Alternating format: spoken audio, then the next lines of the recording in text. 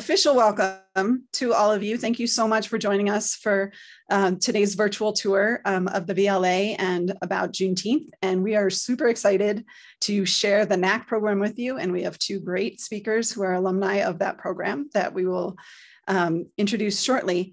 But first, I just wanted to start by introducing myself. I'm Summer Ash. I'm the STEAM Education Manager for NRAO. And myself and my team are based in Socorro, New Mexico. So there also might be some network issues, hopefully not. We usually don't experience them, but just wanted to warn you that Socorro is not known for high-speed internet. If my team could go ahead and turn on their cameras, Faith, Tyler, and Montana. And Faith, you want to introduce yourself?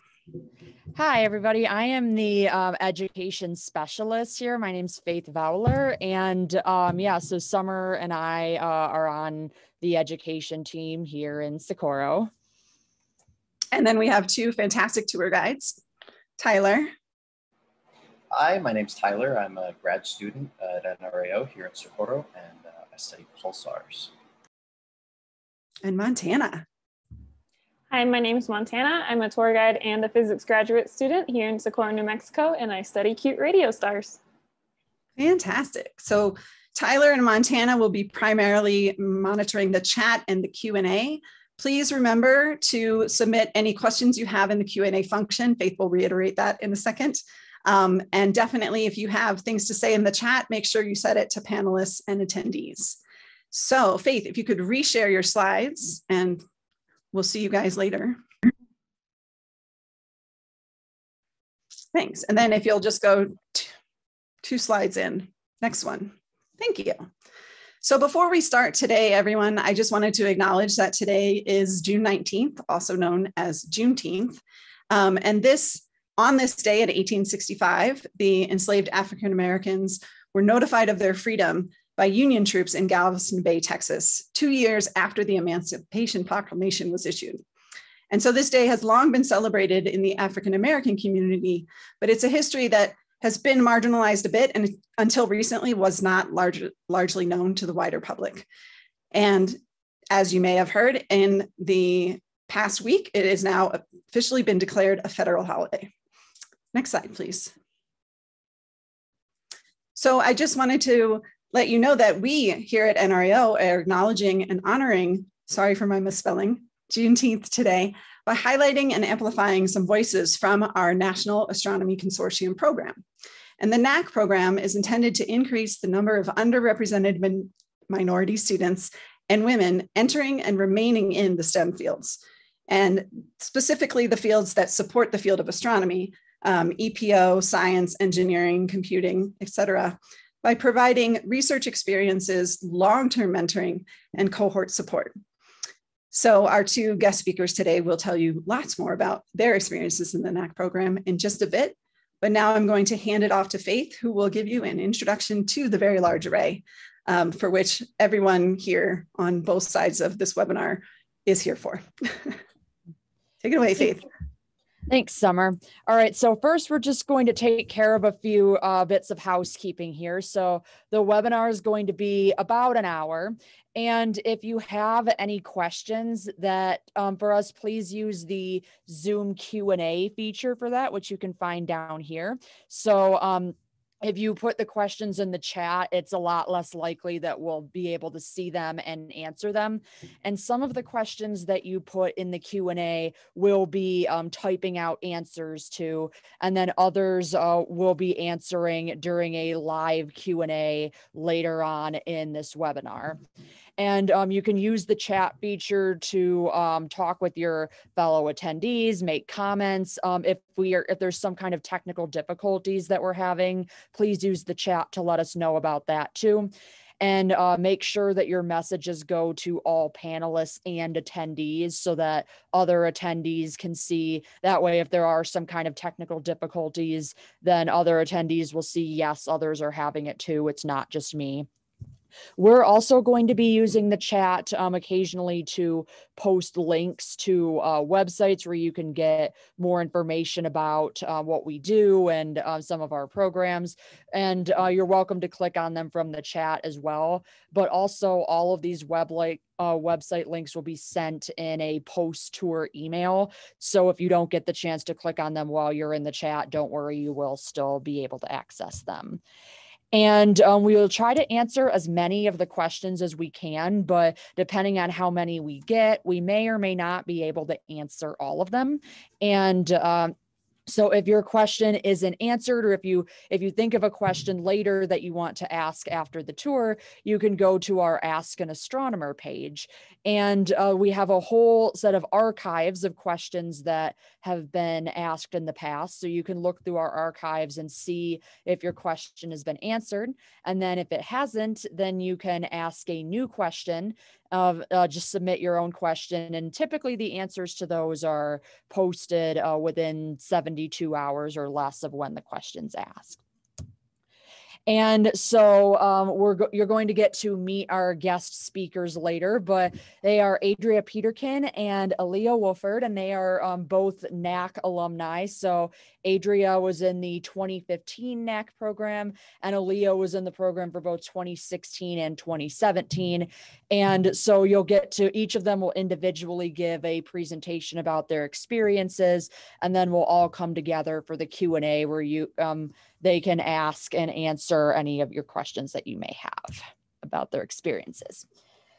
All right, so now moving on to just a brief overview of NRAO and the Very Large Array. So NRAO was founded in the 1956, and the goal was to design and build and operate and maintain state-of-the-art radio telescopes. And we study the radio light, which is a type of invisible light that our eyes are not able to see that come to us from space. And we have 3 major observatories: the Very Large Array, the Very Long Baseline Array, and the Atacama Large Millimeter Submillimeter Array. So the VLA is primarily what we're going to be focusing on today. And that was the main telescope that both of our NAC guest speakers today have used in their research projects. And we're funded by the National Science Foundation, NSF.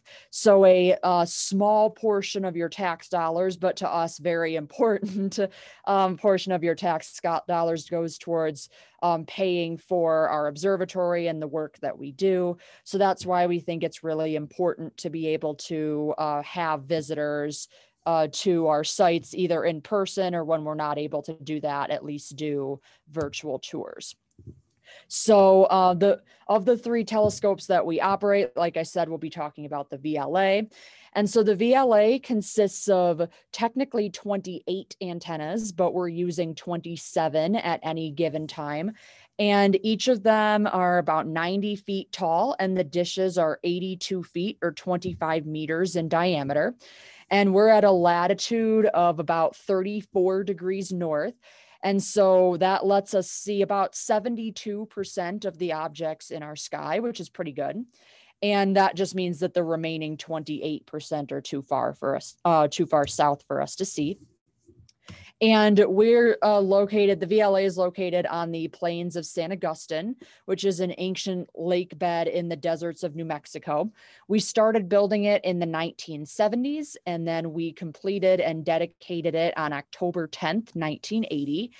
And we chose this particular location because it's what we call high and dry.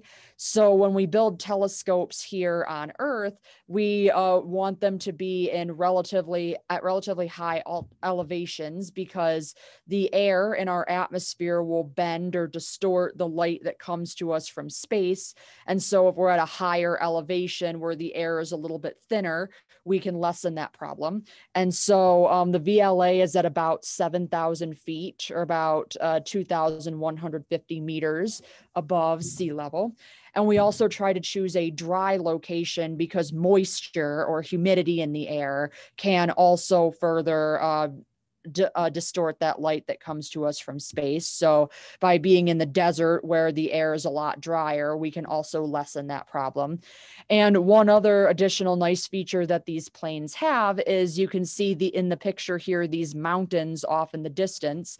So the VLA has these mountains in most directions from these planes, and that serves as a way to block the interference that would come from Wi-Fi and things like cell phones and radio stations from larger cities. So this device is more than powerful enough that it would be able to detect such signals coming from cities like Albuquerque and Santa Fe and Las Cruces. So by having these mountain chains here, that serves as a natural shielding from that interference. And we have, we operate the antennas and the very large array on site from our control building. And like I said, we have 28 dishes, but at any given time, we typically have one that's undergoing maintenance over in our antenna barn. So that's why we have 27 that are up and running as part of the array at any given point. And the dishes are arranged in a Y shape, which we'll talk more about in a moment, as you can see in this picture here. So the VLA is made up of 3 sets of railroad tracks. We have the west and the east arms, which are made up of 13 miles of double railroad tracks. And with the north arm, it's 11 miles. Way up at the end of where the north arm would be, there is a ravine that would have been really expensive to build a bridge over. So rather than doing that, we just shortened that arm a little bit to 11 miles.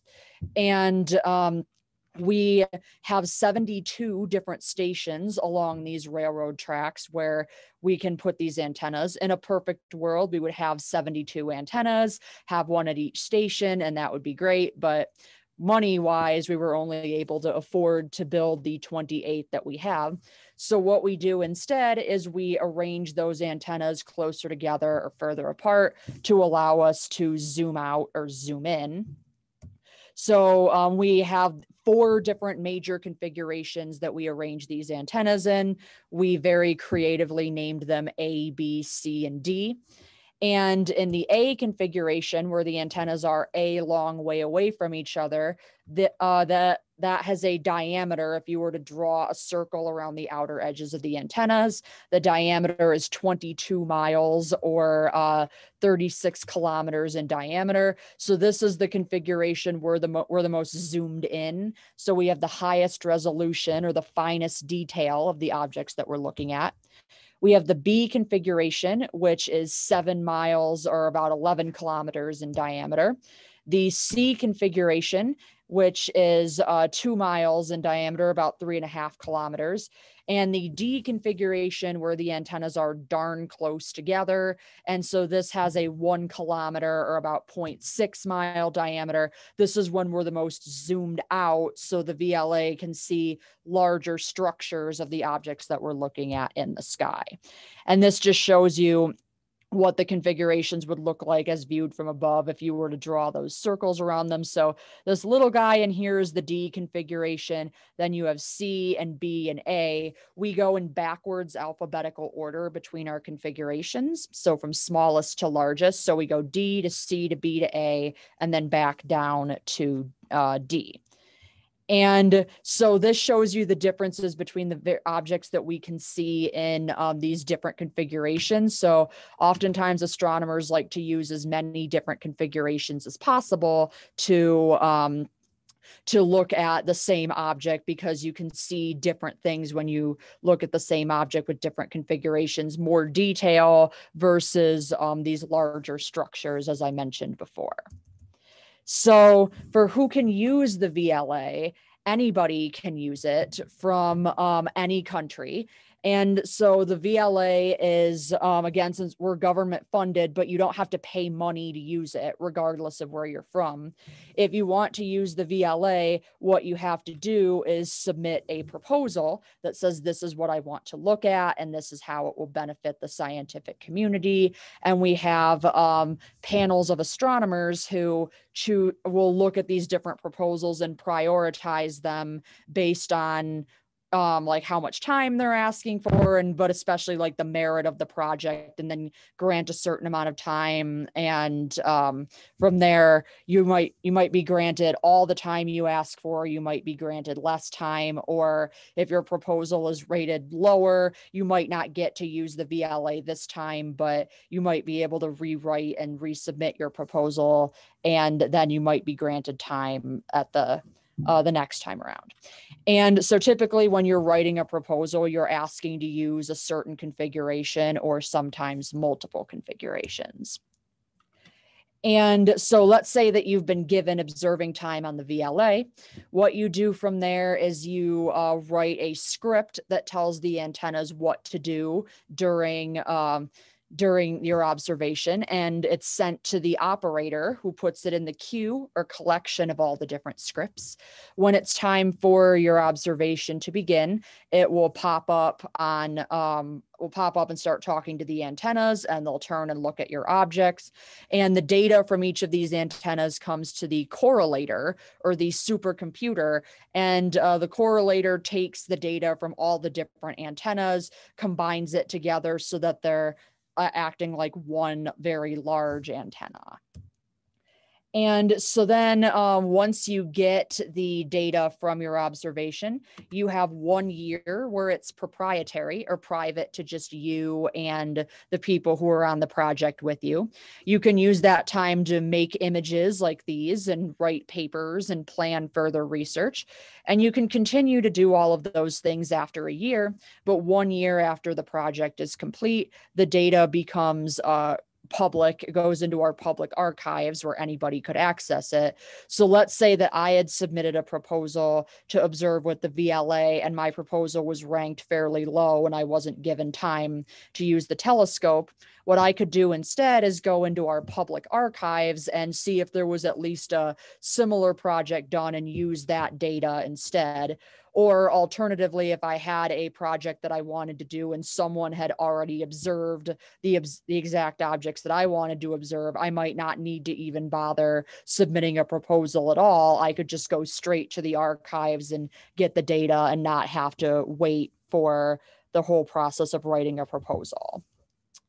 So now we're going to move to our guest speakers. This was just a brief introduction, so you have a little bit of background about the VLA for when we're talking about it, but I will stop sharing and we'll bring everybody else back. Thanks, Faith. Adria, if you would like to turn on your camera and prepare to screen share, I will just tell everybody a little bit about you. Adria Peterkin is a nuclear engineer for General Electric, I am sorry, people, Hitachi Nuclear Engineering. And she is also an alum of the National Astronomy Consortium and National and International Non-Traditional Exchange, NINE, which is another program that we run here at NRAO.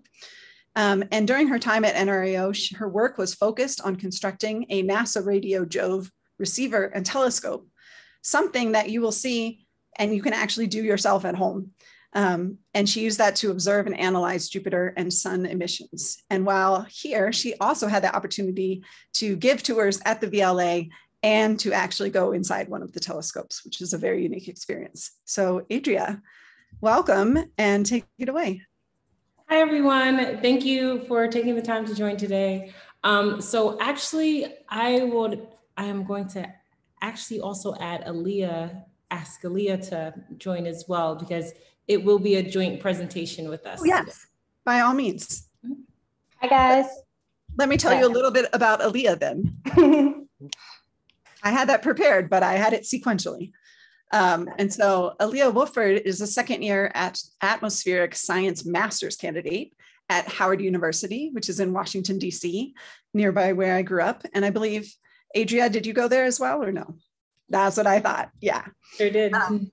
Aaliyah's research interests are in astrobiology, atmospheric modeling, and paleoclimatology. That sounds complex. And she received her BS in biology and education from Elizabeth City State University.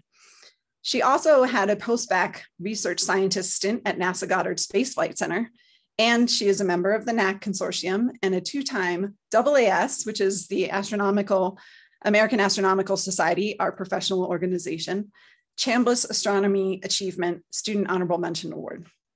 And she has accepted an offer recently, congratulations, of admission to George Mason University's Climate Dynamics PhD program, which she will be starting this fall. All right, now you can both take it away. Thank you for that. I will go ahead and share my screen. Okay. And give me 1 second.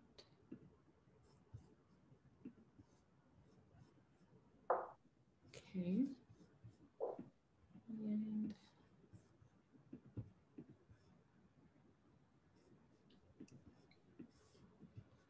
just, can you see my screen? Yes. Okay, perfect. Okay. Excellent. Hi, everyone. Thank you again for joining. Today, we will talk about the National Astronomy Consortium, which we just call NAC, and also the National and International Non-Traditional Exchange Program, which we just shortened to the NINE program. So this talk will be between me and Aaliyah. And yeah, we'd like to just share our experience with you all. So here we go.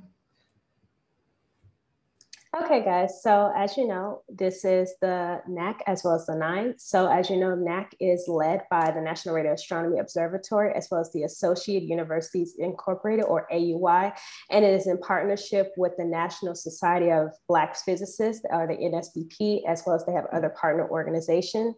NAC's primary mission, of course, as we know, is to basically increase the number of students in underrepresented minority backgrounds in STEM, and that we are here to basically to support and facilitate and to break down barriers for students in of all backgrounds, races, and creeds.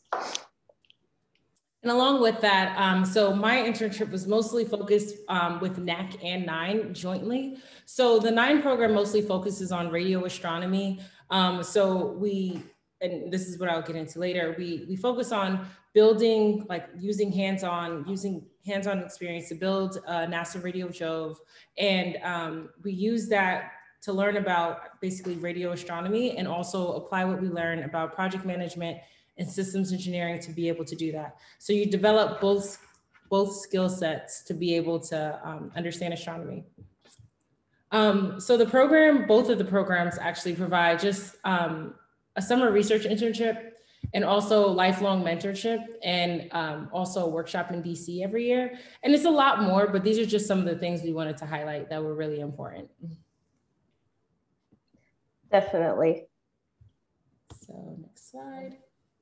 So each year, the NAC has a cohort of students. So each year is referred to as a cohort.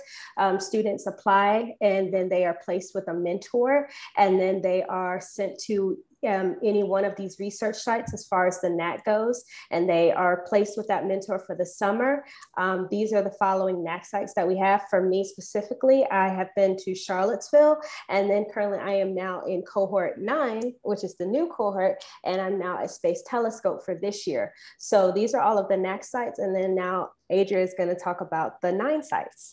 Yeah, so actually when I did my NAC 9 program, I was in Socorro, New Mexico, which is absolutely beautiful. But I also had a counterpart in Charlottesville, Virginia. And so the 9 site, the 9 is a little different just because it's also international as well. They have students come from South Africa, and they have a site in South Africa as well where they just ran the program.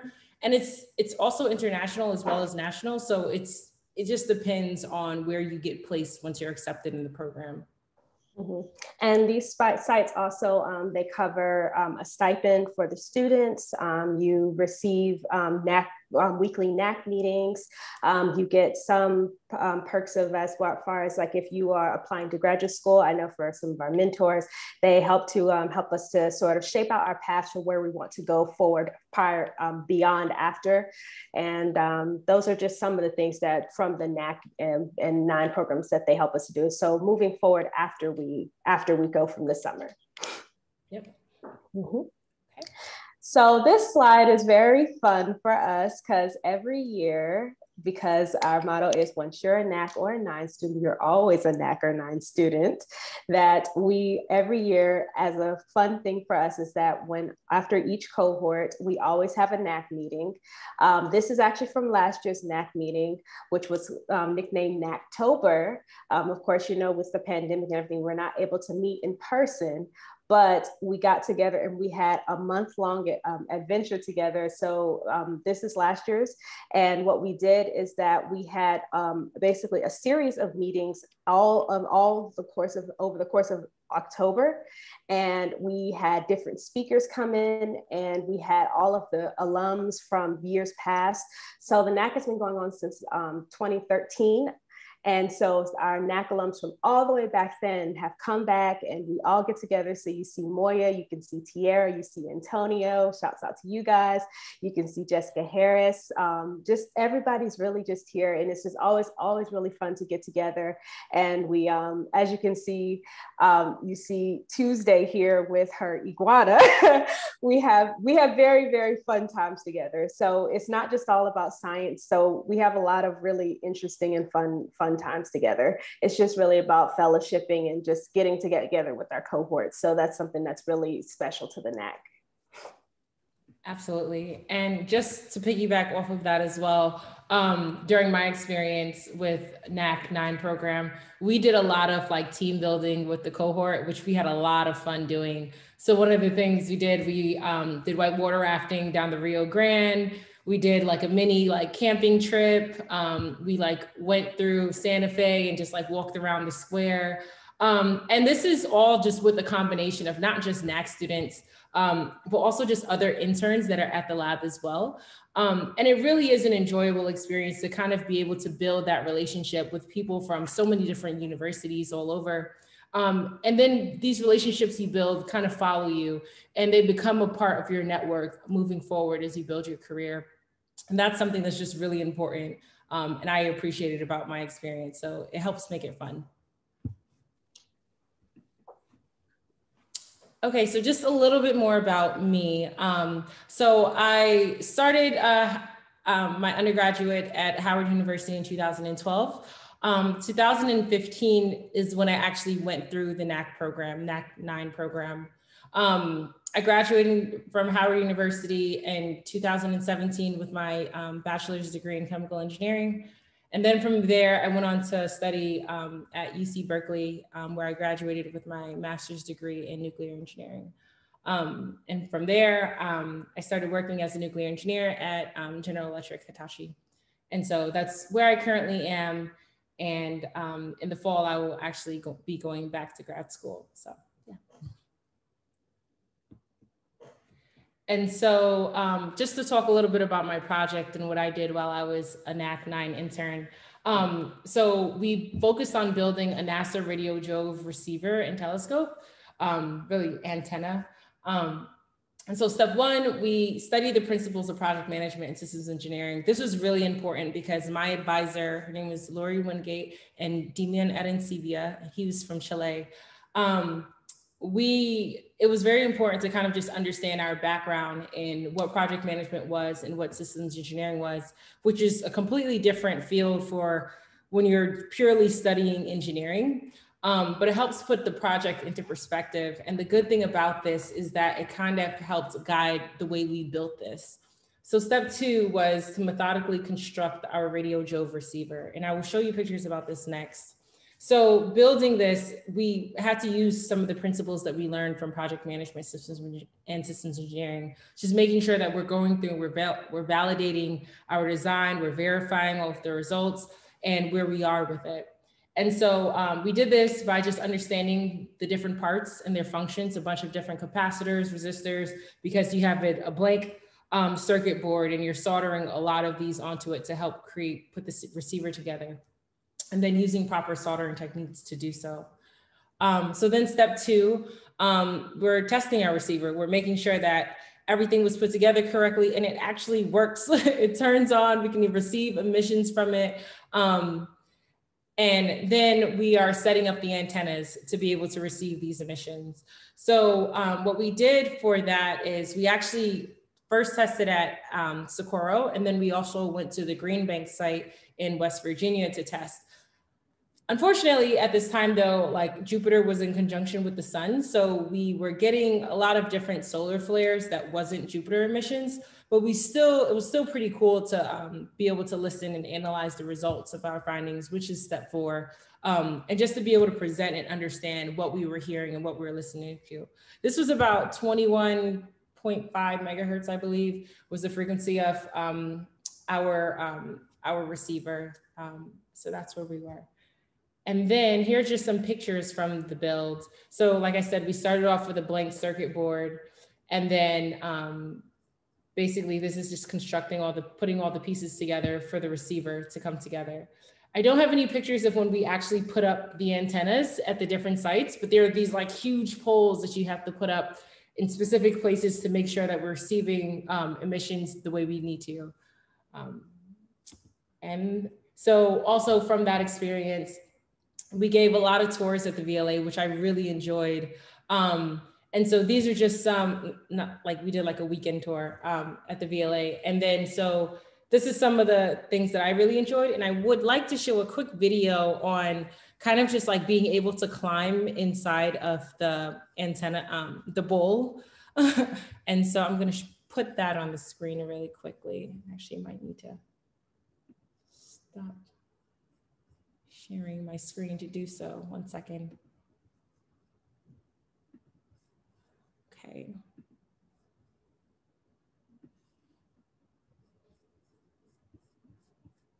Sorry, 1 second. Oh, here it is. Okay.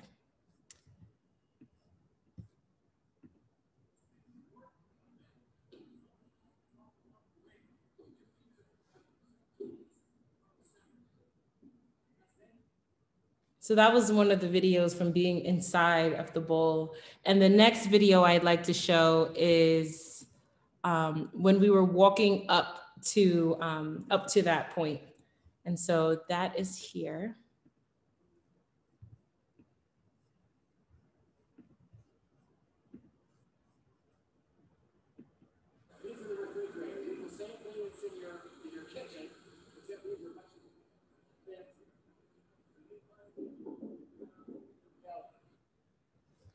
And this is just to give a little bit more perspective on what it's like to kind of just be out there and to be involved with what's going on and giving tours. So I really enjoy that, and I wanted to share that. And so from there, I would like to pass it off to Aaliyah. Thank you. Hey guys, so I'm Aaliyah. So I guess you could say my journey into astronomy was not very the traditional path, I should say. So from the beginning, I went to undergraduate at Elizabeth City State University as a physics major. It's a small HBCU on the coast in North Carolina. Back in 2013, unfortunately, my school was under attack with a lot of financial issues, and unfortunately, my physics program was shut down. So in that, I had to switch into biology, and that was, one of the best things that I could have done because it made my journey so much more. It made such a difference. But in between that, me being a biology major, I still wanted to do astronomy. So I ended up coming to UVA back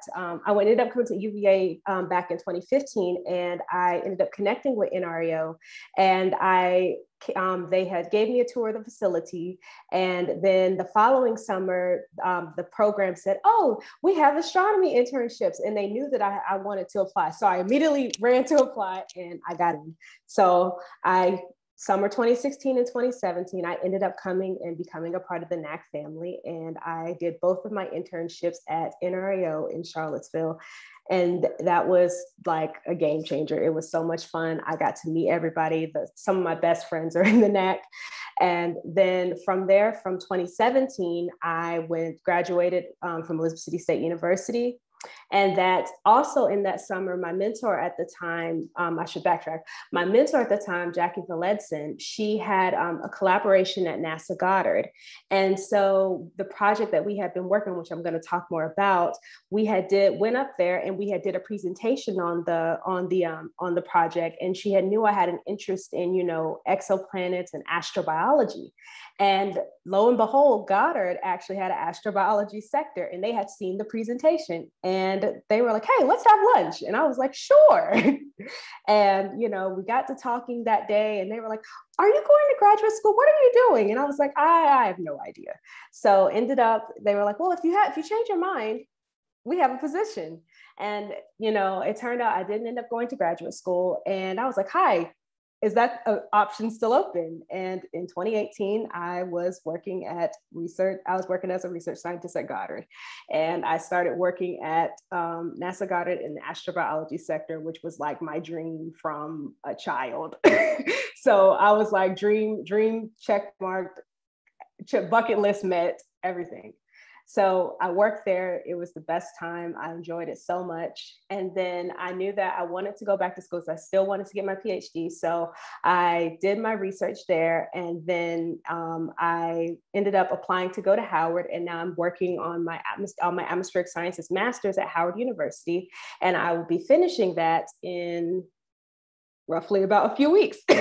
And in that, I also applied to my PhD program at George Mason, where I will be then going to climate dynamics and concentrating in paleoclimatology and atmospheric modeling and just, all the things that I just really wanted to do. So without the NAC, all of my research interests and dreams would have never have came true had I not connected with this. So you can go on to the next thing. So the project that I used, that I did while I was at the NAC in 2017 was looking at radio observations of indoor space weather. And specifically, we were looking at Wolf 359 or C in Leo, which is a red dwarf. And that the big picture of this project is that we're trying to see how flare activity impacts planets. And so this project was actually a multi-wavelength assessment. So that was what I said, that this was a collaboration with other collaborators at NASA.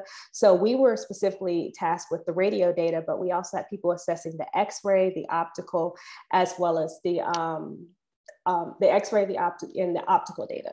And so what we were trying to do was that we were specifically looking at if we could detect certain types of emissions in that data. And the reason why this is a big deal is because when you're thinking about that flare activity and how it impacts planets, flares can be very detrimental to atmospheres. So as you know, the planet on Earth, we have a magnetic field that protects us from all of the stellar, all of the solar winds and that flare activity. But if you have a lot of it going on, then when we're thinking about exoplanets and they have that going on, you're not going to find those habitable ones or the ones that we're looking for where you would find aliens. So for us, our project was that we were just simply looking to see what type of emission that it was going to be, that was being detected from the radio waves. So whether that be from gyrosynchrotron emission, which we know is synonymous with flares. And then if we looked at the lower wavelengths, you could also see the coronal mass ejections, which are also sometimes are succinct with flares. And you can go to the next slide. So the way that we did that, so my project was looking at the higher wavelengths. So we were looking at the 8 to 12 gigahertz, which is the X-band data. And we first had to process all of the observations. So there were a total of 8 observations through a pipeline, a CASA VLA pipeline. And this was just to sort of calibrate and to get rid of any of our noise or anything that was not, that we didn't need out of the data. And then we needed to image the data and remove some of the background sources that was in the actual data. And then we had to record the flux and the errors of each observation. And then from there, we then had to plot basically this brightness as well as the right and the left circular polarization, which is showing us the gyrosynchrotron emission. And then from there, we had to see what type of, from there, we had to plot the percentage. So the reason why I said what gyrosynchrotron emission is that gyrosynchrotron emission is synonymous with flares. And then you also have cyclotron maser emission. And cyclotron maser emission, which is what you see in, if you've ever heard of the Aurora Borealis. So if you had a type of circular polarization going on and it was with cyclotron maser, then that would mean that the star was producing auroras, which of course that's not necessarily harmful to a planet. So we were trying to see what type of emissions that this star flare activity was producing. So that's why we were looking at the emissions. And if you go to my next slide, you can actually see the images that I produced for C and Leo. So this is actually the observations that I put together into like a little flip so that you can see. So yeah, so I'll see if you'll let it run through again. Yeah, could you play it again? So right here, so this is when the star is not flaring, but as you can see, when at 5 right here, that's when the star is actually flaring. So this is actually where, this is actually the images that I cleaned, and then you can actually see the flare of the star. Flare, and so that's it. So we knew from our project that we knew that we had flare activity occurring, and that from there, the bigger picture was that if we went and we looked in the lower frequency data that we had, which was like the 1 to 2 gigahertz data, we were hoping that we'd be able to detect the coronal mass ejection. And from that, if there is a coronal mass ejection, we know that if we were looking for exoplanets that were possibly around this star, hypothetically, possibly they would not be habitable, because if you have a lot of those occurring, that would mean that their magnetic fields or their atmospheres are no good. So that's what we were looking for.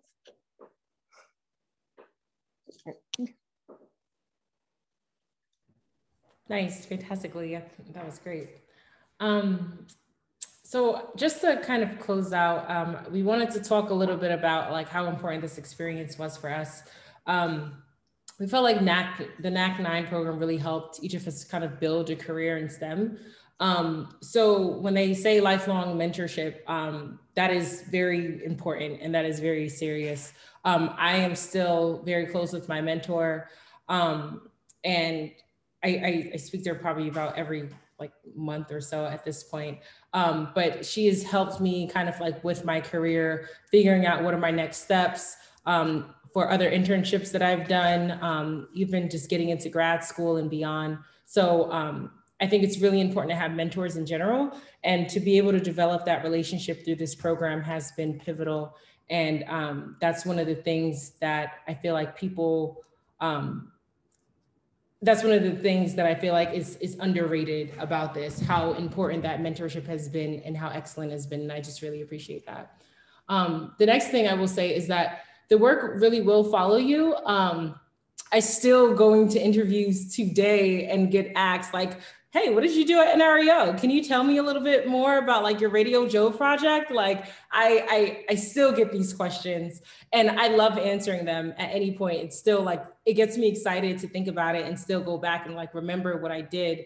And I think that speaks to the quality of the work that NRAO and the NAC program has their students doing. And also just like, who doesn't like astronomy? Come on. So it's just really cool to be able to kind of bring that up and talk about and share your experience as you continue to go through different phases of your career. The next thing I would say is that it gives you the opportunity for professional development. And a lot of that is through the program. We had different like seminars, different meetings, where we just talked about like things like how to give a presentation, like going into grad school, what are some things that are important for you to know, how to prepare for the GRE. And a lot of this is really important because the idea is that, at least from an undergraduate, they want a lot of their students to be able to go to grad school. And how do we kind of like make sure that we have a path to do that? And then finally, there's plenty of networking opportunities. And that's through AAS conferences, that's through just your cohort, working with different people at NRAO. Like, there's a ton, and it's really important you build your network, and it really does follow you. So I would say that this program absolutely has helped me build a career in STEM and just make me feel confident about the work that I get a chance to do and the people that I have the opportunity to meet. And I think that's something that's really important, about a really important aspect of this program. What about you, Aaliyah? Yeah, definitely, Adria. You definitely hit the nail on the head with that. Like, as far as like the mentorship, that is a very important. That's like what makes the NAC like shine. Like she said, I have a very close relationship with all of my mentors that I've met at the NAC, and that we still talk to this day. And that they really have made a real difference in who have shaped me into the person that I am today.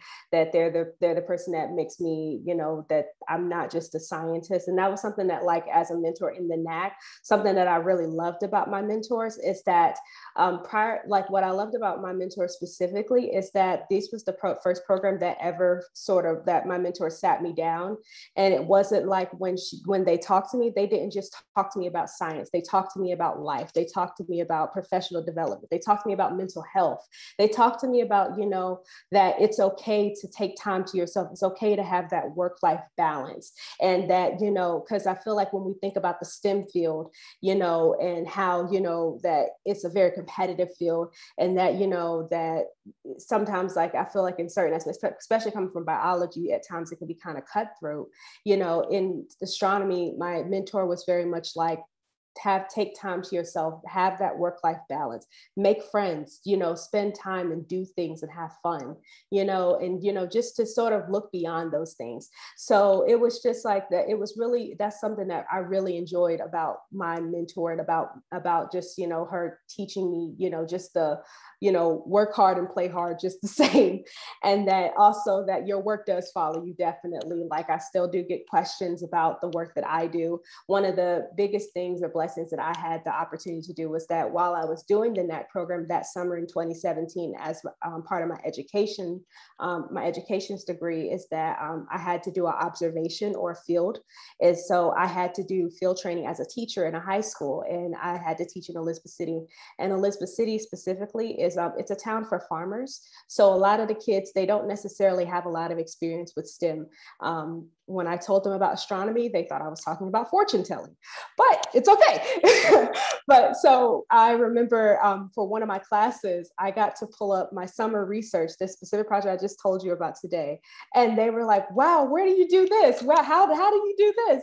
And I was like, yeah, it's right up the street in Virginia. And they were like, really? And so that was like one of the most rewarding things that I have ever had the opportunity to do, because it was like, you know, as a, you know, being able to teach kids who, you know, that really have never had this experience, especially kids who are minorities, who, you know, they didn't think that was something that they could do, but just being able, just to know that maybe I might have inspired somebody to be able to think that they could do STEM and follow their dreams into something more is the most rewarding thing.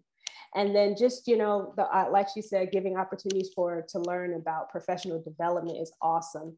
And that, you know, like for us, what I really liked was that we got to do, they can help with you, like getting ready for the GRE. I remember during my specific time at NRAO, like if you were trying to do the physics GRE, which we all have our feelings about that, we had the luncheons at the astronomy building in Charlottesville. And we actually went through specific physics GRE tests. And, you know, they were helping with prep and, you know, things like that. And then the other thing that I really loved was that, that even in that, even if that wasn't what you were trying to do as far as like doing the physics GRE, I love that NRAO was very helpful and the NAC was very helpful, that they're very adamant about what do you want to do, and that they're very adamant about helping to push you to where you want to go, whether that's into the physics department or into communications, and that they're just very adamant about making sure that you're able to reach your goals and to remove every obstacle that they can to get you to where you want to be. So that's something that's very rewarding, and that's a very big blessing that I've had the opportunity to witness as being a part of the NAC. And then, like she said, being able to go to the, being a part of the networking opportunities, being able to be a part of the NSBP, being able to go to the NAC meetings, of course, going to AAS is always a fun thing. I think everybody that went to Honolulu I think that we all have had some good times there. So definitely a lot of fun times to be able to network and be able to just meet a lot of different scientists in different fields. So it's a lot of fun. Okay, and so, yeah. Does anybody have questions? And this has been been over amazing. to you, Summer. Yep. Thank you both so much for being here, for your time and energy today. That was so fantastic, and a lot of cool things to hear about, because we all have like such different experiences. There are so many different ways that you can become involved with NRAO and with radio astronomy. Sure. So we do have a couple questions in the chat, and one of them might require resharing some of the slides. But Aaliyah, yes. What do the colors on your data in that flipogram represent? So let me go back to the flipogram. Let me share the screen. Oh gosh. It's okay, take your time.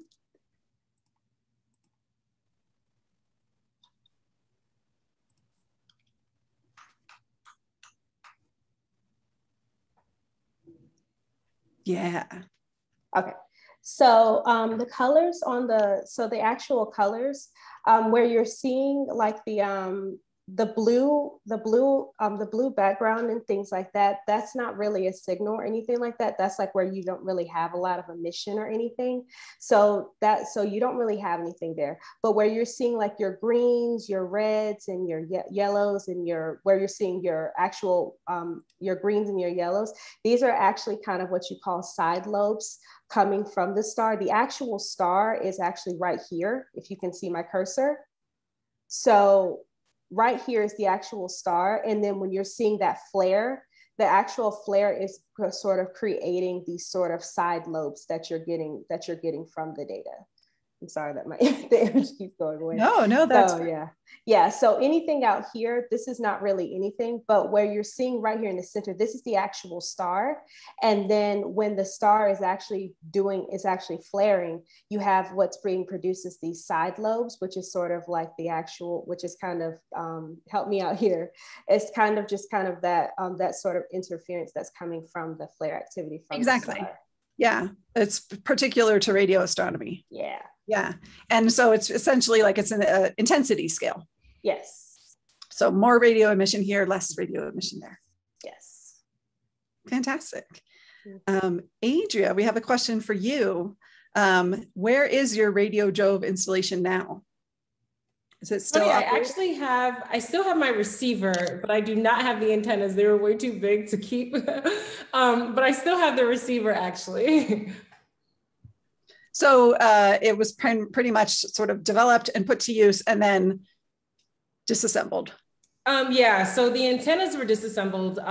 They're really big and you have to set them up like very particularly in a certain place. Depending on where you set them up, the better your emissions are, the better like the signals you're receiving for them. So I haven't used the antenna since.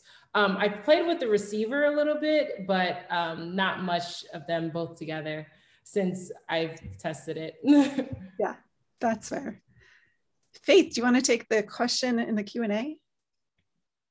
Oh, sure. I think Tyler's providing an answer for it too, but so that everyone can see it. So are the words antenna and radio telescope interchangeable, since we seem to use them at different times? So basically, yeah, we use the words radio telescope and, sorry, I slipped away from my Zoom window here, radio telescope and antenna, both to refer to our dishes at the VLA in this presentation. But yeah, and obviously not all antennas are radio telescopes, because you've seen antennas being used for other things. So it's sort of like the radio telescopes do use antennas, but not all antennas are radio telescopes. But for the context of this presentation, yes, we we mean a radio telescope when we say an antenna.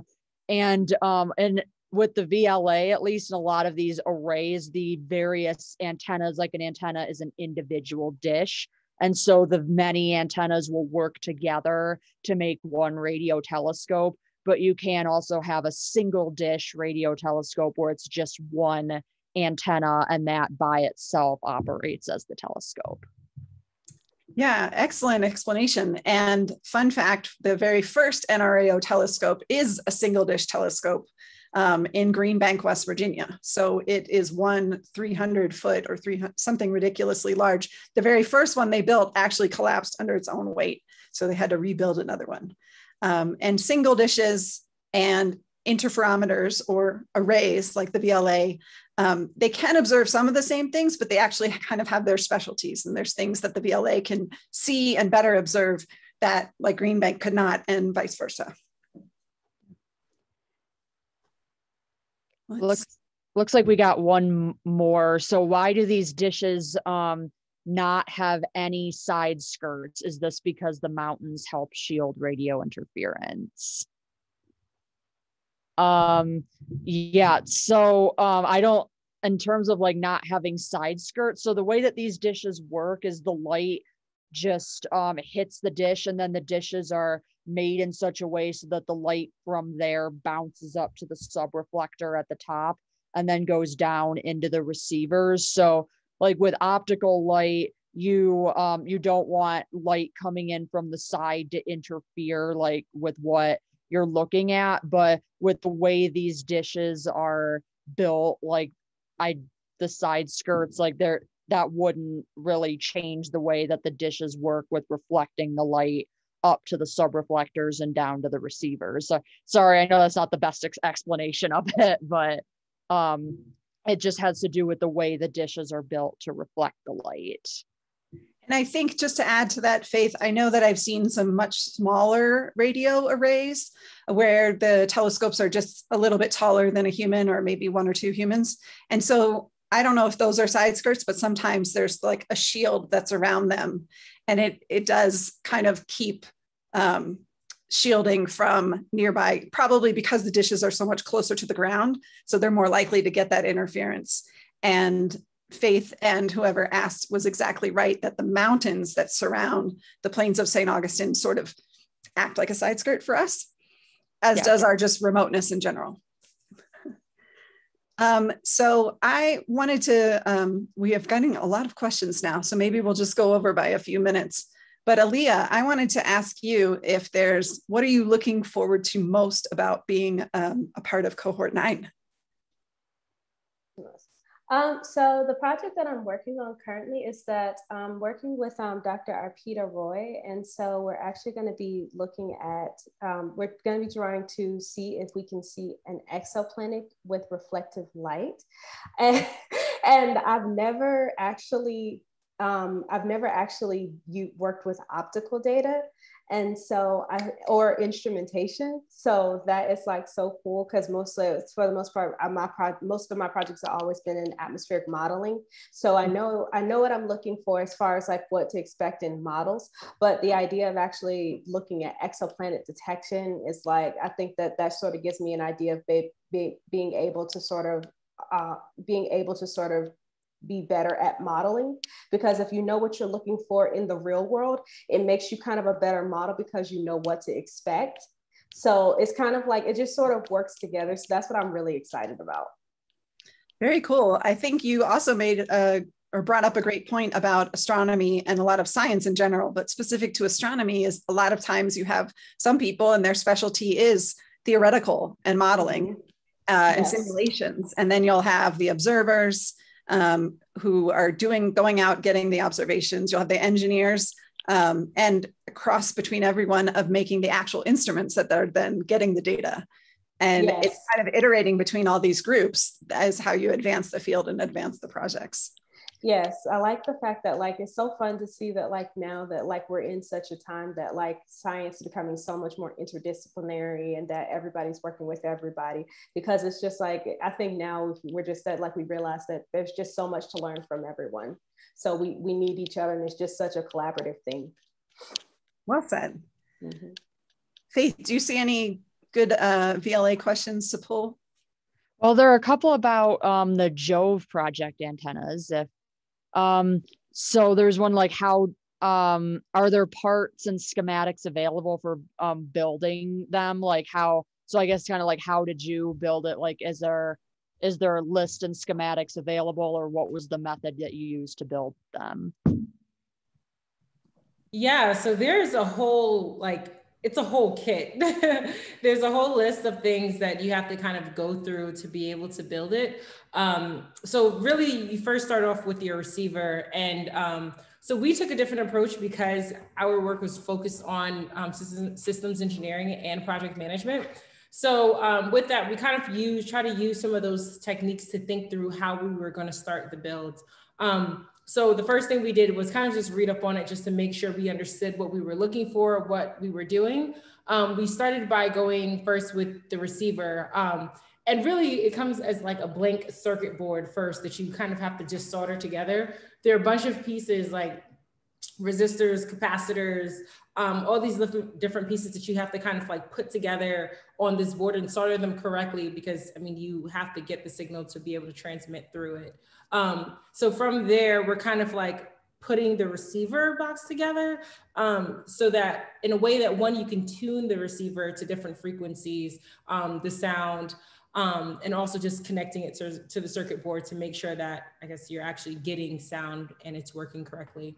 And then from there, once you put the receiver together, then you actually have to go outside and set up your antennas, which, like I said, there are these huge poles that you have to set up, but there are instructions on how to kind of go about doing it. And so for my mentor, she had already done it a few times. So she was great at kind of just like giving me guidance on like how to place them, best practices for it, like what works. And so one of my mentors, Demian, I believe it was his first time as well. So we had a lot of fun kind of just trying to figure out like, does this work? Are we getting any sound from this? Like, and I think the harder part was just trying to figure out like, what exactly are we listening to? Like, what sounds are coming in? And at a certain point, we had to realize that Jupiter was in conjunction with the sun. So we weren't getting the emissions that we had expected to get, but we still had to interpret what we were getting. So there are kind of like instructions and kind of things you have to look up to figure out how to do that. But I believe Summer posted a link in the chat also. Just I about did, like, and I just reposted it, and we'll include it in the post Zoom email that all attendees will get. Perfect, yeah. But Radio Jove is something honestly anybody can do, and I encourage you all because it's a really cool project. And then it focuses more on the instrumentation. I personally am an engineer, so I like working with hands-on things. There are steps to be able to do it, and just instructions on on best practices and how to do it. So yeah. Fantastic. I think maybe we'll take one more. Do you see one that you like there, Faith? Sure. It's kind of related to that, but it was for the Jove antennas, like just as a follow-up, I think, can they be assembled and disassembled multiple times without breaking while moving to different locations? Yeah, they absolutely can. They are big. You just have to be really careful with them. Like I said, I know for me, I was traveling a lot, so like flying wasn't exactly conducive to be able to carry them, but you can break them down and put them back together. You do just have to be careful with them, and it depends on your mode of transportation as well. I don't recommend flying with them, but if that's what you choose, then you can find a way. See if TSA will let you get away with that. Yeah. So I think that's all we really have time for. We never get to all of the questions, but we really want to thank everyone for joining us. And I especially really want to thank Adria and Aaliyah for your amazing presentation and for your enthusiasm for radio astronomy, woohoo! And for joining us today. It was really, really exciting to get to meet you both and to hear your stories. Thank you for having us. This has been fun. Thank you for having us. This is excellent. Mm-hmm. All right, I'm going to hand it back to Faith, who will just wrap it up and tell you a little bit about what's coming up next. Yeah, so sorry, my screen doesn't seem to want to share properly. There we go. So So yeah, if you want to learn more about the VLA, I already posted a link to where you can watch videos similar to kind of what was shown earlier, where they Adria showed some videos that were filmed from on the dish of a VLA antenna. We've got more videos that are informational and explain more about the science behind them on our website. We have a couple of other website features that are shown here. So you can see our mission control that shows you what the VLA is currently looking at, and our webcam, which shows what the antennas are doing. That updates every 15 seconds. And so those are on our website as well. And next month, our tour is going to be on July 17th. It'll be at the same time, so 1 p.m. Mountain Daylight Time. And this one is going to focus on radio sky surveys and making maps of the radio sky. And so you can learn, that includes past projects and the current project that's going on right now called the VLA Sky Survey. So you can join us next month to learn more about that. And yes, thank you again to Adria and Aaliyah. We loved having you here. I hope everyone out there in the audience loved hearing about your experiences as well. And thank you very much, everybody, for joining us. We have a short survey that'll pop up when you close out of your Zoom window. So if you have a few minutes to answer that for us, the feedback would be really helpful. So thanks again, everybody. Yes, thanks again. And hopefully we will see you again next month. Thank you. Bye.